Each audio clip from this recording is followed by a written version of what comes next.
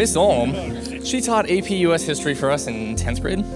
And that same classroom is where I stood outside the door. Taylor was a little gum wrapper with a little note written on it asking us, is it good to ask a girl to Christmas ball by leaving a note on her desk? I don't really know. Is that... Well, he did, and we watched a young Keara Johnson walk in, and I'm sitting there like, oh, let's go, here she comes. And he was like, shut up. And she gets down, grabs the note, looks up, gives him a little nod, and apparently it worked for him, because we're sitting here married now.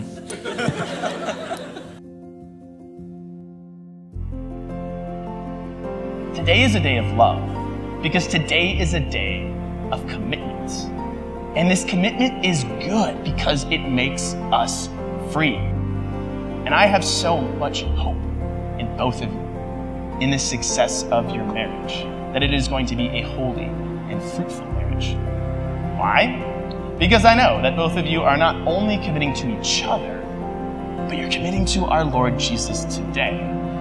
Jesus says, if you love me, keep my commandments. Thus, love necessitates obedience, a commitment to obedience. You're committing to marriage the way God made it to be. Yet as you commit to mutual obedience, you are in for a joyful life. This first day of great joy is only one of many, and we pray that the graces of this day perpetuate for the rest of your marriage. Keara, receive this ring as a sign of my love and fidelity. In the name of the Father, and the Son, and the Holy Spirit. Taylor, receive this ring as a sign of my love and fidelity. In the name of the Father, and the Son, and the Holy Spirit.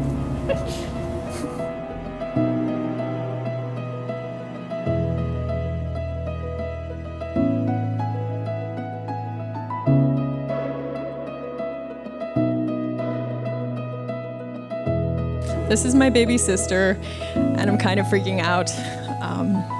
Not that we didn't all see this coming for almost a decade. Apparently, she came up to me when they first started dating and was like, I have a date to Christmas ball. And I said, oh, okay, that's cool. In my head, I was like, what? You like boys even?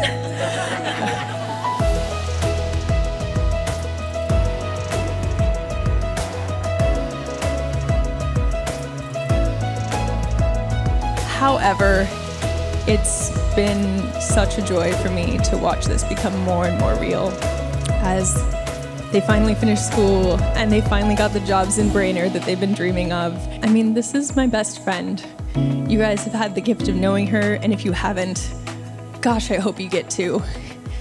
She is one of the most self-sacrificial and listening and caring and quietly absurdly enthusiastic people. Like, no one else gets my stupid inside jokes. And I have to say, all of a sudden during Mass, when they looked at each other and giggled about something, I was like, oh, that's her inside joke person now. And I'm so grateful it's you, Taylor. This man has been an absolute joy to get to know, but he's been the best one, and this beautiful, steadfast support from my favorite person. And I'm so excited to get to see you carry on your lives now in this new stage, not dating forever, married, living together, being the cute little, practically suburban soccer family you already are. Like, it's good and it's beautiful, and we all get to celebrate with them today. To Keara and Taylor. And it is my great honor to present to you for the first time sacramentally wed Taylor and Keara Schlamer.